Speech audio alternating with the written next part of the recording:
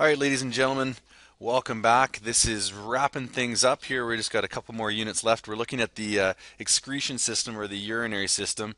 It's pretty much the system that has to do with the kidneys. Okay, so let's just look into a few functions of the urinary system before we get into the structure and function for today. Basically, what we're looking at is just we're wanting to get rid of any wastes that are byproducts of chemical reactions that are happening in our body, and those are called metabolic wastes. So that's one function.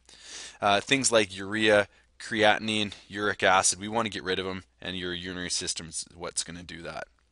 It also wants to maintain water and salt balance. As you're going to see, if there's too much salt in your vessels, water is going to want to go in there, which increases the blood pressure. And as we know, is that if you increase blood pressure, some negative side effects can occur. So these are our salts and things we want to balance. Maintenance of acid-base balance. We talked about it before. If our pH of our blood gets too off, it can lead to acidosis or having more alkaline blood, and neither of them are very beneficial for us. And then also secretion of hormones. So renin and erythropoietin are both hormones that we'll talk about a little bit later. But these are our four functions right here. Okay, the urinary system. So this is what we're looking at in terms of its structure. Okay, so we have our kidneys, we have our ureters, we have our bladders, and we have our urethra, which was common for the reproductive duct as well. And then we have some of the arteries that we've seen before. We have the renal artery, which takes blood to the kidneys. We have the renal vein, which takes it from the kidneys back to the heart. And then the aorta, vena cava are things that aren't necessarily to do with the kidneys. They're just other arteries that are beside it. So now let's look at the actual system itself. What does it consist of? Kidneys, they're in the lumbar region, so lower back. And they're covered by fibrous connective tissue. And then we have this thing called the hilum, which is pretty much the depression right here. Like it's the same thing as we have in our kidney bean. There's a little depression right there. And that's where the renal artery and vein are going to be coming in and out. All right, moving along, we have ureters, and all that these are is it conducts or takes urine from the kidneys, and it takes it to the bladder. It's a three-layered wall, irrelevant, and it has some mucus, smooth muscle, and also connective tissue. Those are three layers. And then how it gets the urine there, it isn't just by gravity, it's by peristalsis, which you've seen before, the rhythmic contraction of that muscle walls. Oops, sorry, that was really fast. Next one, the last one here, or second last one, we have our urinary bladder.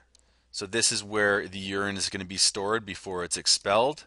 It has three openings, one from each ureter, and then one opening up into the urethra. And then we know that the bladder wall is expandable. Okay, it's not like it gets certain big and then it just bursts. It's elastic.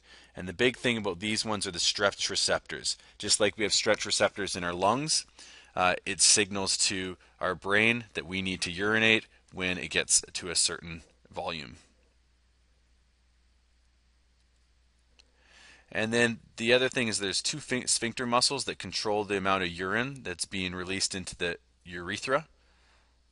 So that will open and close depending on if you need to go to the bathroom. Okay, so copy that down there. So here they are. Last one, urethra. So this is just the tube that the urine flows from the bladder into the outside world.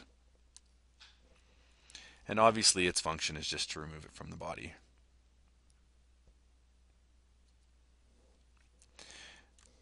Random fact, urethra is longer in the males than the females, obviously because it has to travel through the penis of the male. So copy that down. And then we know that it's used as a double function. It transports seminal fluid in the males and also urine. Okay, urination. as we know that when the stretch receptors are stretched to a certain amount, it's going to signal to the brain that it needs to go to the bathroom, and it does it through a motor impulse. This stuff we'll be looking at in the nervous system, so don't really need to know exactly what happens. And it signals the bladder can contract. And it's called micturition, which basically just means urination. So urination. Okay, so we don't have to know the actual nervous response.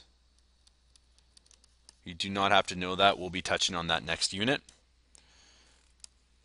Okay, so just to finish off, just make sure that you know the different structures and what their functions are. Should be a nice, easy transition into our urinary system, excretory system. Okay, have yourselves a wonderful night.